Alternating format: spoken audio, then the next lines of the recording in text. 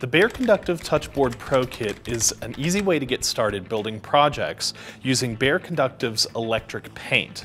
Now, electric paint is what Bare Conductive calls their electrically conductive paint, and if you haven't played with this stuff, it's pretty cool.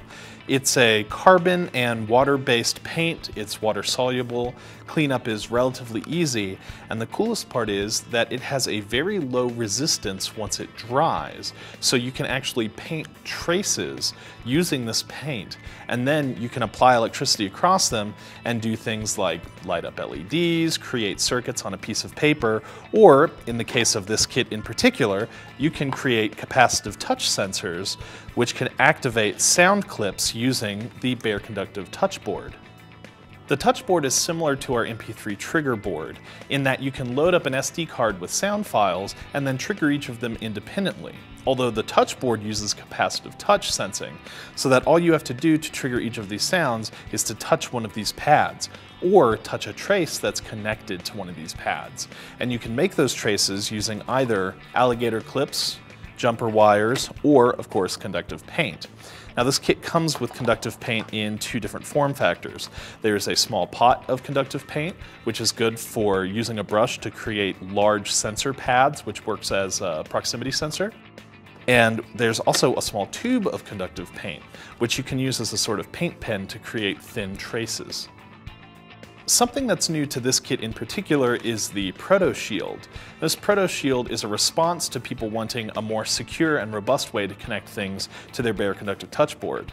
Now the touchboard has always had Arduino compatible headers, but this Proto Shield uses those headers to its advantage so that you can connect it on top like this, and it allows you to connect wires using screw terminals on this side or any of this Proto space over here. Now, you could use just any Arduino compatible Proto Shield, but the nice thing about this one is that it has little cutouts for the power switch and reset button. So it's really designed to work with the form factor of this board in particular, and the kit comes with a header kit for connecting these boards together, as well as all of the screw terminals that you need to populate this side of the board. Along with the alligator clips, the conductive paint, the touchboard, and the proto board, this kit also includes a roll of copper tape, which is helpful for making long runs without using up all of your paint. And it also comes with this very cool pack of printed sensors.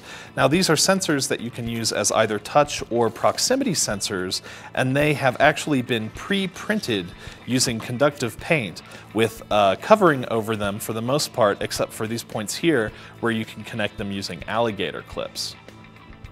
A while ago, Dia and I made a video where we used Bare Conductive paint and the Bare Conductive touchboard to create interactive wall art in the office. And in doing that project, I learned that Bare Conductive paint is really cool stuff to work with as long as you know what you're doing. Now, do check out the instruction booklet because they have great instructions on how to thin out the paint and seal the paint and basically do all of the things you would do with normal paint, where you have to take a few extra precautions with this if you want it to remain conductive.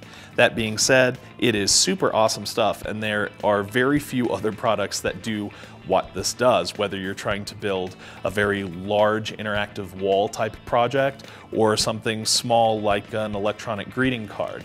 And this kit is a great way to get started using Bare Conductive's electric paint.